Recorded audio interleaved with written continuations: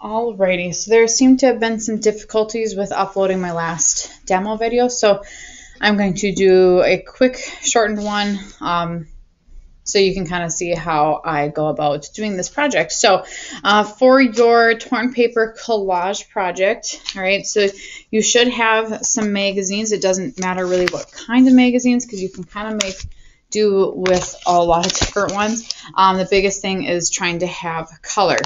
All right, so what I did was you pick a magazine and you flip through. This is kind of your first step. And you look for the colors that you need throughout your project. So I need grays, I need whites, I need light blues, yellows, blacks, blues, and you just flip through until you see colors that are similar or they are that color. So you can see I took out some big chunks of this green.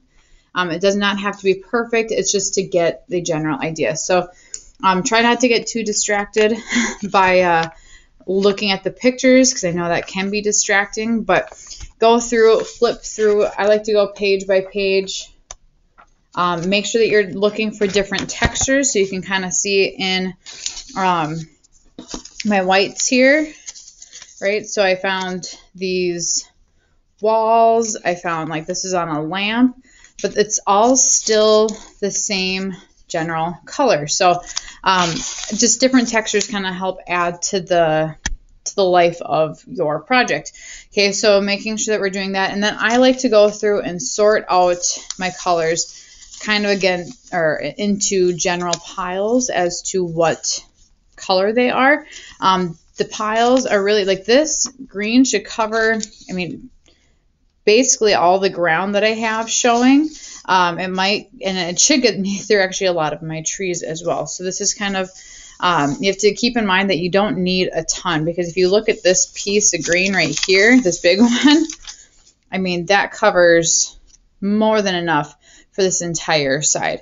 And when you have all these other pieces, I mean, this really should cover just about everything. And with the different techniques and layouts, you'll be surprised at how little you need. But you want a good sized pile because it makes making the actual project a lot easier. So when you start with your project, you start with any of the background areas. Okay, so I like to start with my sky and then kind of work my way forward. But then you also want to start with the general area and then go through and add details. So like when I get to my road, for example, okay, the black are these big chunked areas. So I would go through and I would do the black and then go through and do the detailed lines. I will leave a gap like you can see up here with my sky. I left this gap here for my white cloud because I was doing the sky around it first, and then I will add that, and then the mountains will actually go in front of the cloud. So you kind of work your way forward, and that makes these details a lot easier. So I will do my ground, and then I'll go through and do my trees. So just a little tip with that. So I'm just going to kind of get started. I'm going to show you first on how I mixed colors because there are certain colors that you will find that are going to be a little bit more difficult to find than others. So like this entire area is this light blue. Well, to find a bunch of the same light blue or very similar is going to be very difficult. So think about how you can use different colors to kind of blend in order to create the color that you need. So like you can see that I used this medium blue a little bit in here, and then I used another light blue that was a little bit darker, and I even used some white because all those colors together create more of a light blue. And then I went through and I actually had a very small amount of this light blue that I really do like, that I wish I could cover my entire thing with, but I have enough of those that I can tell that this area is supposed to be a light blue. So I'm going to have my colors here kind of ready to work with. All right, and then all you do is everywhere that you end up gluing, you just glue a little section. And I actually like to flatten it out quite a bit because then I'm not having to use as much glue. And you're just going to be filling in the space. So now essentially you're coloring. It's like you're coloring a coloring book, but instead you're doing this with magazine pieces. So I don't want a ton of these because I don't want it to look like a dark blue. I just like the accent color that it brings in. And so I focus on overlapping all my pieces. And I like to just start with one color and spread them out. Now if you look, I like to, I'll grab as much fits in between my fingers, and that's all I'm using. Small pieces. If you're going too big with them, it actually takes away from the project and it looks more and more like a kindergartner did it.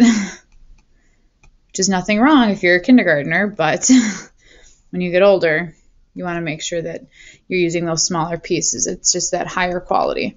Now if I have pieces that are kind of sticking up at all, I just kind of gently tap them down. And I'm going to go through with my next darkest. And right now I'm just creating a base color.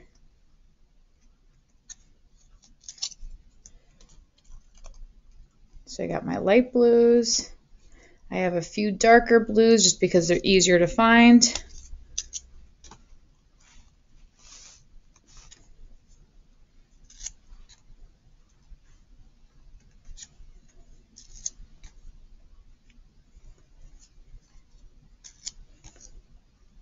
That should get me a pretty good base. Now you can even see that this looks darker than this side. So let's stick another one up here. All right. And then I'm going to go through with a little bit of white, kind of lighten it up. And I actually found this white that has kind of gray touches in it, which I think add to that light blue effect. And I'm really focusing on overlapping those other darker blues because I don't want to see them entirely. I do want to see them a little bit. They should be peeking through, but the focus of this area is supposed to be light blue.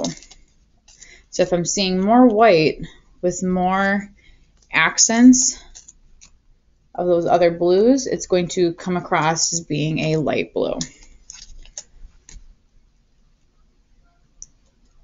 Now you'll see when I'm done with all this that even like my ground, you can do this even if it just doesn't have to be a light blue or whatever. Like my green grass or whatever, my green ground you want to call it, I actually will probably do something similar just because it does create that interest. You can see that in my dark blue areas, while they're all dark blues, they're different types of dark blues because I'm still doing the same process of having different types of them. Different types of dark blue means more interest.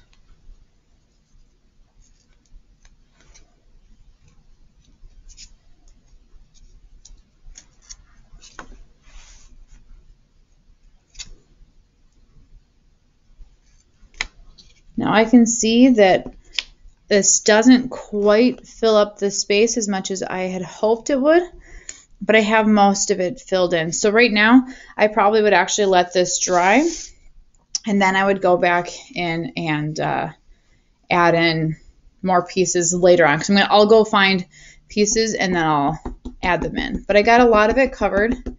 So then what I like to do is kind of seal in what I did. I'm not really squeezing any of the glue, but I just kind of dab just a little bit. And then I just gently tap on top of the paper because it seems to create this little seal and it helps hold down all those pieces so that they don't curl up, and it just makes it a more solid, high quality artwork. Okay, so that's kind of the general process. No matter if it's a solid color, if you're trying to blend colors, whatnot, but like I want you to look. Okay, my dark blue, like I said, I have different types of dark blue, but I started with one and I kind of spread them out. Then I went with another, then I spread them out. Then I went with another, spread them out. And it's just that consistent process. And no matter which section you're working on, you want to make sure that you're doing that. All right, so for cleanup, So I always try to keep all my pieces together. If that means you need a Ziploc, grab a Ziploc, make yourself a little folder, whatever.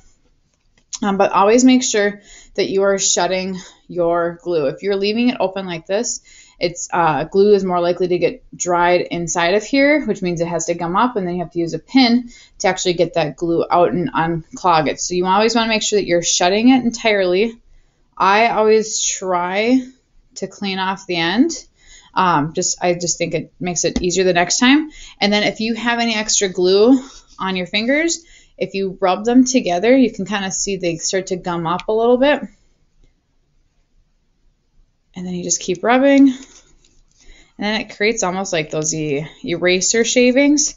And then I sweep those on the floor.